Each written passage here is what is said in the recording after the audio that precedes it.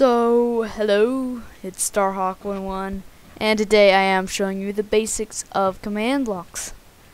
So, I have this whole setup here for command blocks, and we'll start off with what I have here. So, this is just the message, the intro that I do. The command is, okay, first of all, I'll explain to you how command blocks work.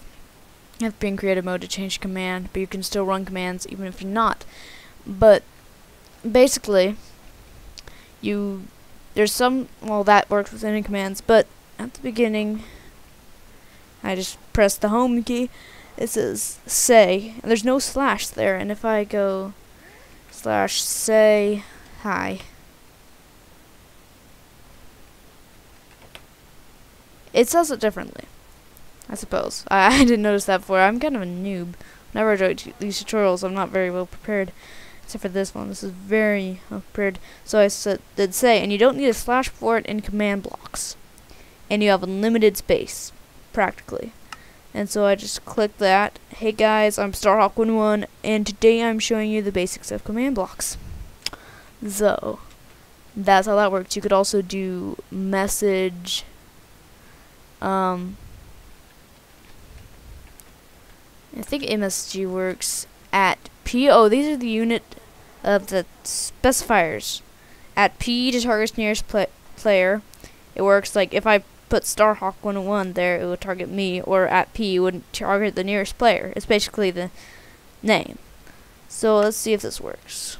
Like, dang it. Well, anyway, I think if you use slash message, it works, but I would use slash say for the time being. Next up, we have a set block, and we'll see what happens. So I want a command block. It just places command block here. It's up on the pressure plate. Gives me a command block. What? What is this? What is this?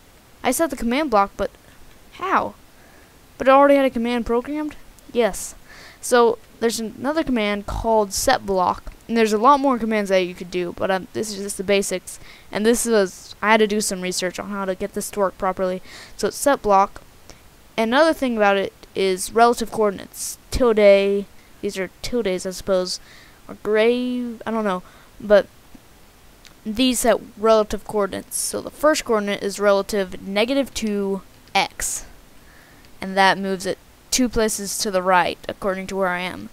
And if there isn't a number next to the sign, it doesn't do anything. It's just a filler, I guess. And then you have your ID, what it is. I think it's that block, that part too, and also this whole thing.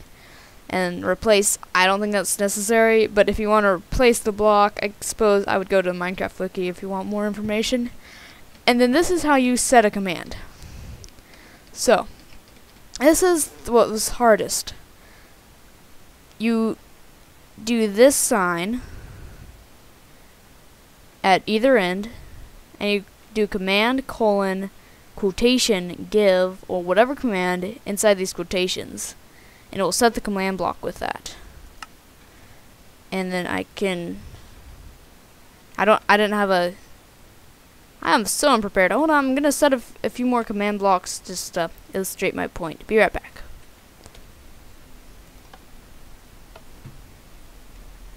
Oh wait, I already started the video, sorry. Anyway, so that's awkward. Hold on, I can show this. So I'm in survival mode, so I have this, and a command that you can do is game mode. I'm sure you all know this. Game mode 1, 0, 2, or 3. I'm pretty sure 2 is adventure. I think 3 is spectator mode in 1.8, but I'm in 1.7, so 1 is creative, 0 is survival.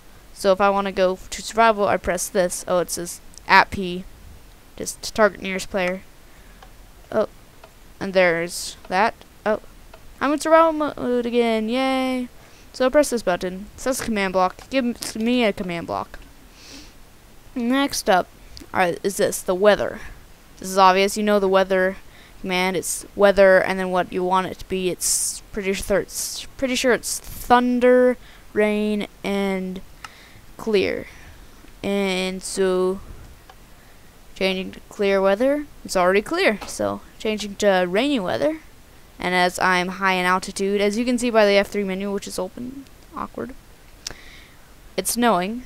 But when I press it to change to clear weather, it changes it. And there's something you could do with this. I might show it at the end of the video. I haven't set it up yet. Time, how you set the time is time set, and if you want it to be night, day, that's just the basic of doing it. You can change it to 14,000, 12,000, 8,800. I don't know.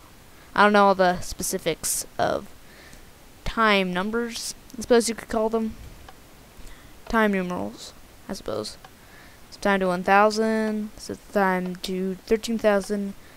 1,000 is morning. Next up, we have this. Now we have this. It's difficulty. So you maybe on my Halloween special, I did /difficulty. It's difficulty peaceful here and difficulty hard there. So if I change it to the hard difficulty, and I can change it back to peaceful. Now this is good because I have a summon. Hold on, I'm just gonna do this -1 because I have another command block here for the game mode. That's a good thing I have this then. Anyway, I press it. It's trying to spawn, but it's for peaceful again. But if I change it to hard, it will spawn. And one thing that's not related to command blocks is if a zombie or skeleton has a helmet on, they won't burn in fire. I think it also works with pumpkins, but we'll change it to peaceful real fast. And that's all of these. Remember, there's a set block, and I showed you that already. And now we click on this button and we go to an enchantment setup. What? I'll just step on this pressure plate. Hey, give me 30 levels. I can get an enchantment. Snow, get out of here. No one likes you. No one likes you, Snow. Anyway. Hi! Hey, look, I got another sword. Wow, I can enchant twice. Sharpness 3. And sharpness 4, knockback 2, level 30s.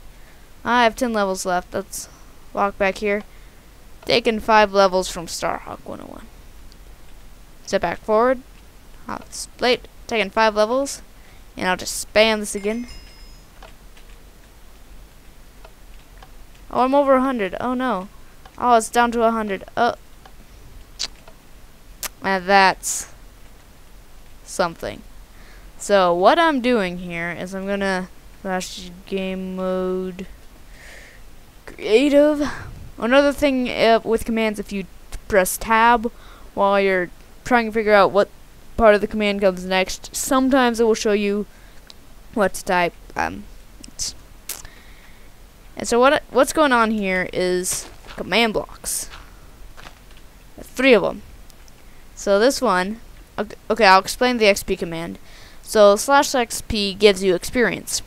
So you could give 35 experience orbs if there's no L here. Or you could give 35 levels if there's a capital L next to it, and of course, specifier. So, that gives me the 35 levels of experience. Then, it gives me a Minecraft diamond sword, which gave me the diamond sword to enchant. /give, specifier, what? And then this one is a negative. So, if you can't do this with, if it doesn't have a level next to it. So it's -5 will take 5 levels from you and at P. So this gives me 35. I use 30 on the enchantment table and take 5 away when I step off. And then what this is clear 100. It's -100 levels at P. Taking 100 levels. Now how I got back here is a teleport, and you saw relative coordinates. Relative coordinates work with the TP command, and it teleports you relative to where you are, not to where the command block is. I just figured that out as I was setting this up. So these coordinates 8, 238, and 38.5. That's the X. If you go into F3, X, Y, and Z. So I have 8 through 38, so I don't like land in the block, and 38.5 will put me right here, right in the middle of this block. And that's the TP command. So I hope this helped you people who wanted to make some adventure maps. And yeah, I asked XKNT Dragon what he wanted me to do a tutorial on today, and he asked me to do command blocks. I know a little bit, but I had to do a lot of research to get this much stuff going, and this is actually really useful because I can change the weather easily. I think this is it. No, that's the time. Change weather, and if it's snowing, I can just come over here, change the weather. And yeah. So that's gonna end it for this tutorial video. Hope you found this useful. Hope you enjoyed. I'm Starhawk11. Thanks for watching, and I'll see you all next time.